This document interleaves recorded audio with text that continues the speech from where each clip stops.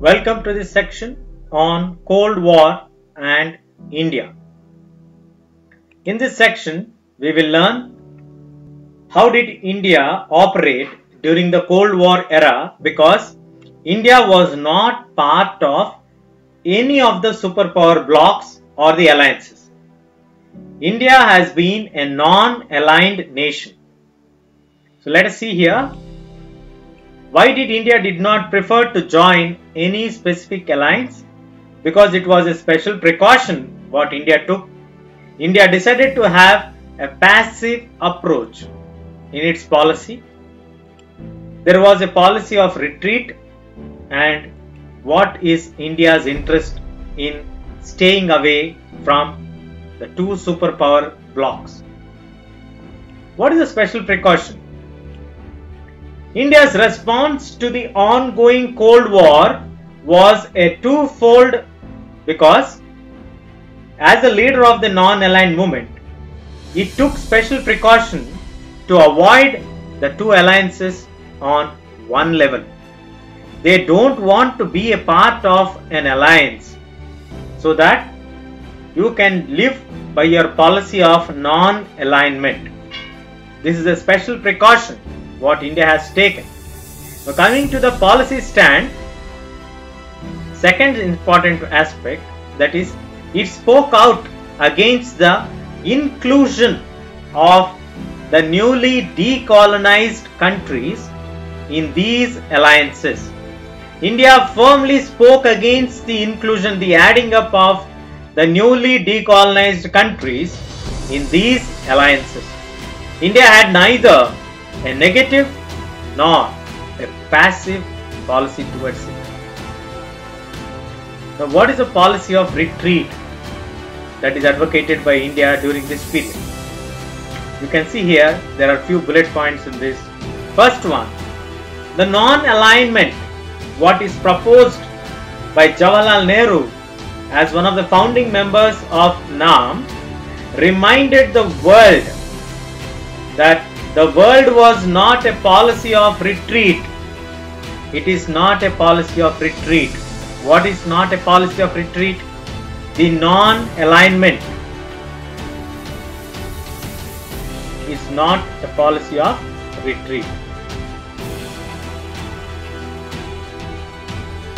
It was worth remembering that India chose to include non-aligned countries in this mission.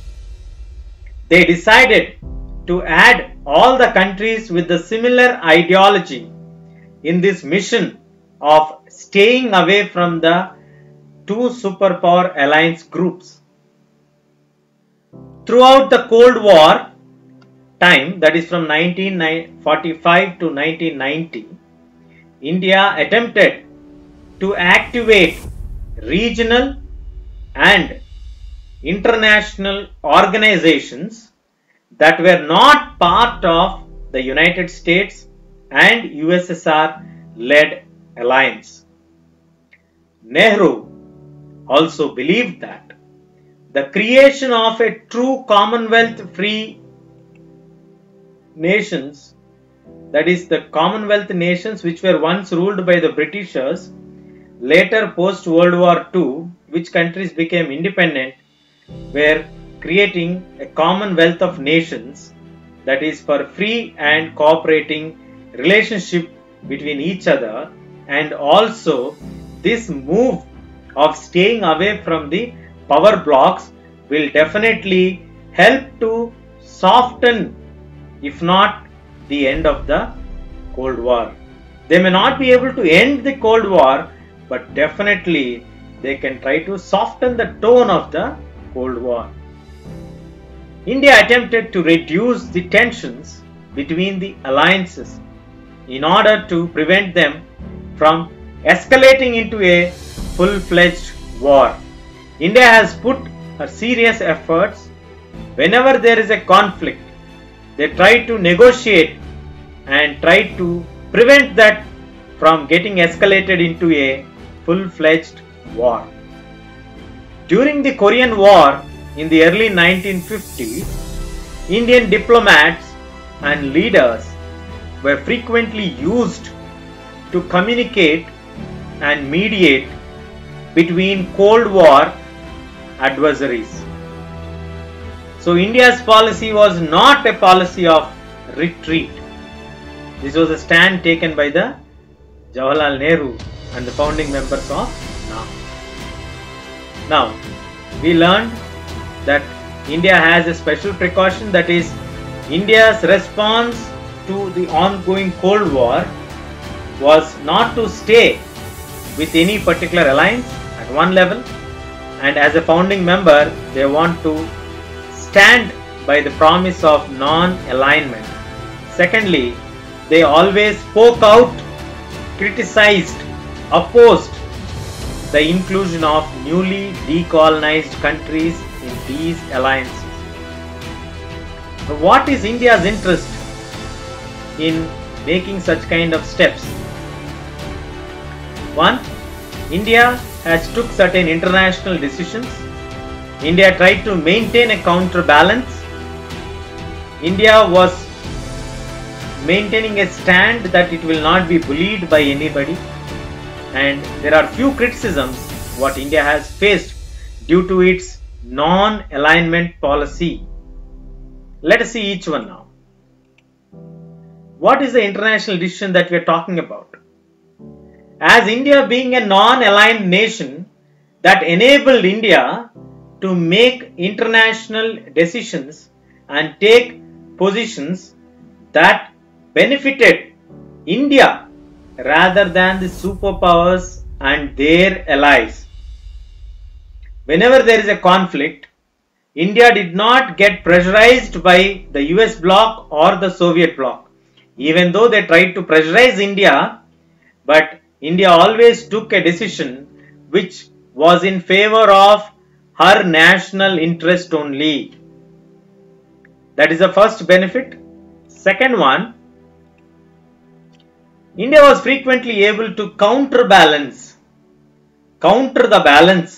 Whenever there is an imbalance, India was able to counter the balance between the two superpowers.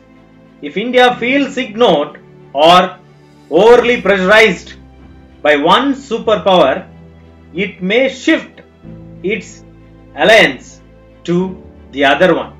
It may shift its alliance to the other group or the other superpower. Now, third important feature, India could not be taken for granted or bullied by either of the alliance system, either US bloc or the USSR bloc. These are the benefits what India has gained by being a non-aligned nation. It took always in the favor of its own decision. It never got pressurized or has to take something under the pressure by the superpowers. It tried to maintain the counterbalance of the two superpowers. It could not be bullied or taken for granted by any of the alliance system. These are the three benefits. Now, India has also faced certain criticisms of being a non-aligned nation, as we can see here.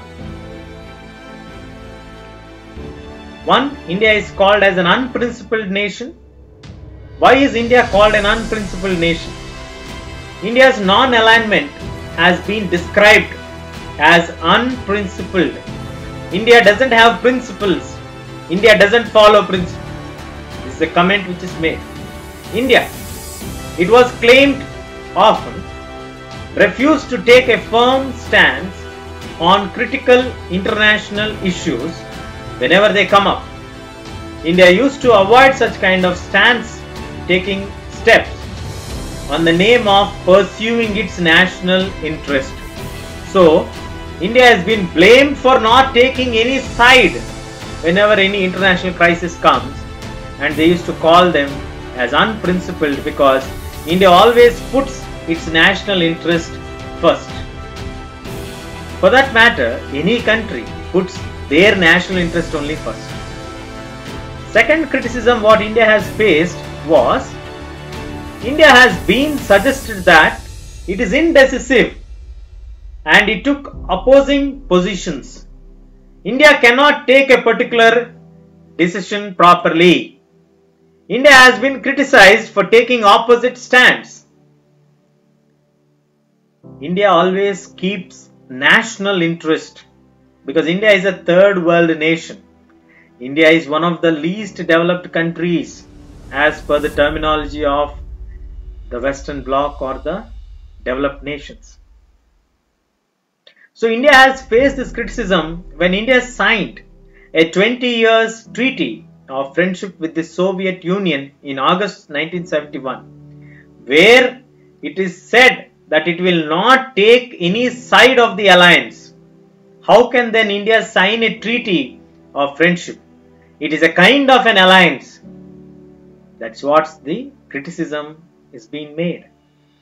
Coming to the assistance, India stands that it required a military and diplomatic assistance during the Bangladesh crisis.